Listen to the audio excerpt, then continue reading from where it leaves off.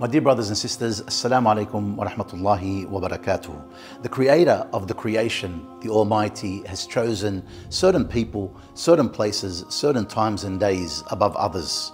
And one of the people that He's chosen above others are these two great prophets, Muhammad sallallahu alayhi wa sallam and Ibrahim alayhi salam. They are called the Khalils of Allah, the two loved ones of Allah subhanahu wa ta'ala.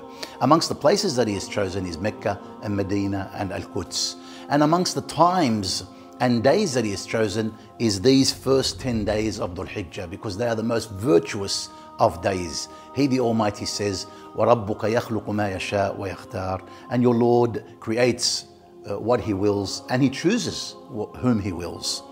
And the Almighty, concerning these 10 most blessed of days, has said concerning them, وَالْفَجْرِ وَلَيَالٍ عَشْرٍ. He has actually taken an oath concerning them, by the dawn and by the 10 nights. Ibn Abbas and Mujahid and other pious predecessors have said these 10 nights are the first 10 days of Dhul Hijjah, which shows you how important they are.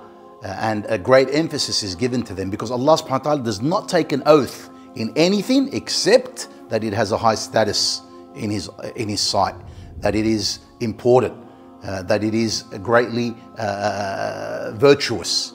For these 10 days, my dear brothers, are the most virtuous of days. Be productive in them and do as much good deeds as possible. May Allah subhanahu wa ta'ala accept from us and from you our good deeds. Wassalamu alaikum wa rahmatullahi wa barakatuh.